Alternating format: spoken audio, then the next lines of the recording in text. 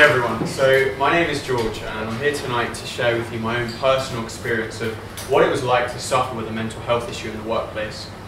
Before I get into exactly what happened to me, I just want to set a little bit of context for how I first started suffering and also the place that I was working within.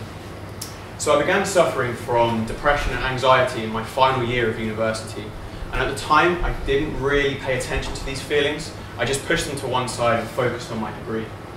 I graduated 9 months later and I began to look for a job, and pretty quickly I found a good job working as a recruitment consultant within a VC fund. So we had the VC fund, we had 8 recruitment businesses they had invested in, and they hired 20 of us graduates to be spread around these 8 businesses. I myself was placed into one team, a team of 5. I had my boss, my team leader, and 3 of us new graduates.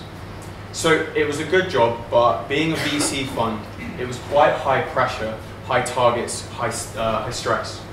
And this wasn't really the best combination for everything that was going on in my mind at the time. But despite this, 3 months in I was doing well, and at the end of the first quarter I had the highest sales figures there, and yet I was the youngest. So I was awarded the Best Graduate Award, and I was essentially everyone's golden boy in the office. But to be honest, I was able to hide behind this facade.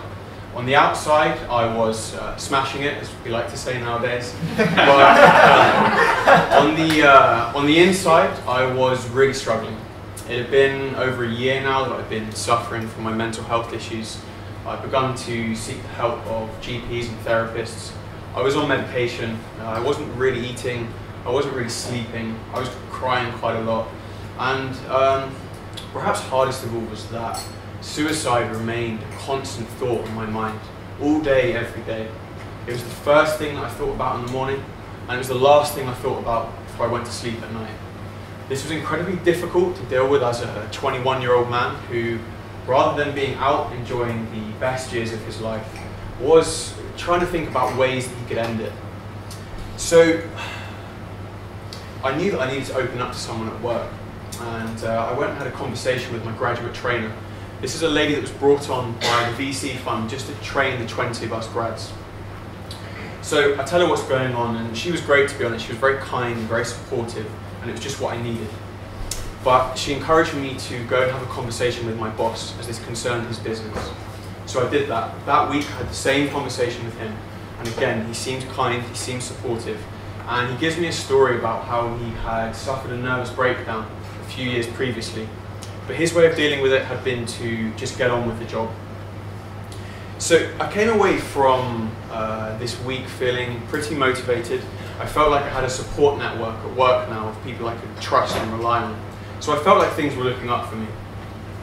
But it wasn't that much longer after, perhaps about a month, that the business I was in was struggling.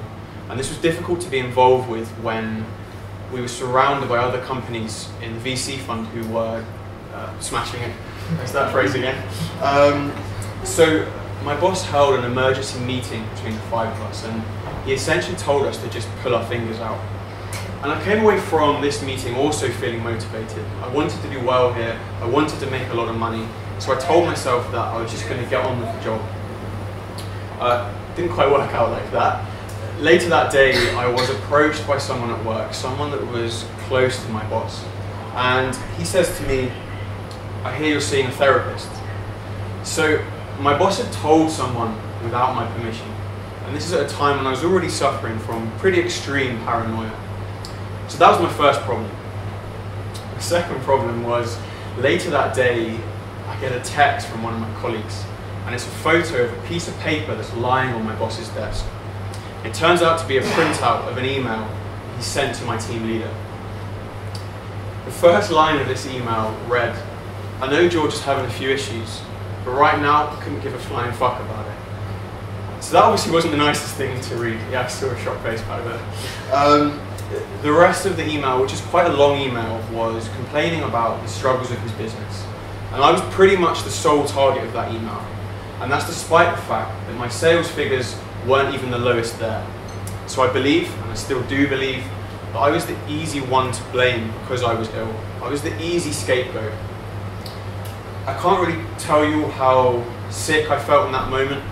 Not only was this someone that I liked and respected, but this was my boss, and this is how he was choosing to handle my issues behind my back. I don't blame him for what he said or did. I understand that his company was struggling and he must have been under a great deal of stress. We've all done stupid things when we're stressed. And I understand that email was never meant for my eyes, but I did see it. And he shouldn't have said what he said. He shouldn't have told people without my permission. And he shouldn't have left this email lying on his desk in an open office environment. So I go home pretty quickly, unsure how I'm going to handle everything. And I come back into work the next day, and luckily we've got a graduate training day off site. So it's just the 20 of us grads and my grad trainer, the original lady that I opened up to. And I get through the day and I tell her what's happened, and she begins to tear up, which to be honest was quite nice to see. It showed me that there is still a level of empathy in business somewhere. But she tells me to go away over the weekend and to have a little think about what I wanted to do. And in the meantime, she's going to put things in motion with the VC fund. So I go away over the weekend, and pretty quickly I know that I'm going to quit. And I come back in on Monday, and my boss arrives late. He'd been with the VC fund having a conversation about this, so he was aware of what was happening. And when he comes in, he arranges a meeting with me, and we go for coffee. And he says to me, I know you've seen this email that was on my desk, but why was it even being read in the first place?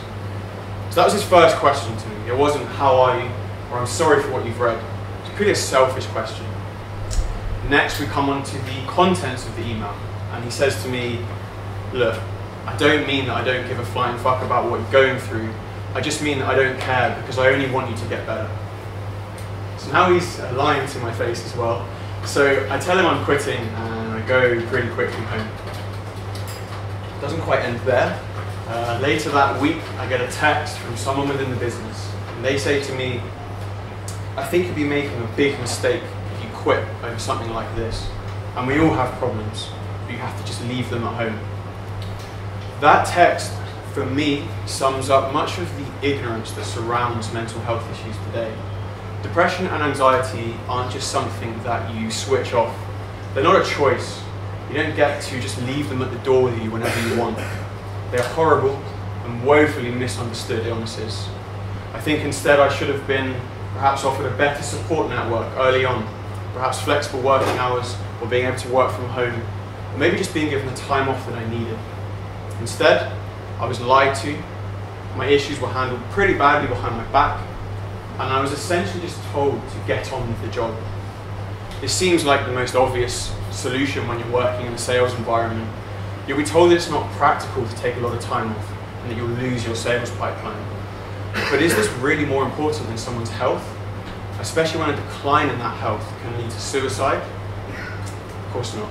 I think instead you should bring your problems to work, all of your problems, and you should be entitled to work in an environment where this is encouraged and you're supported for doing so.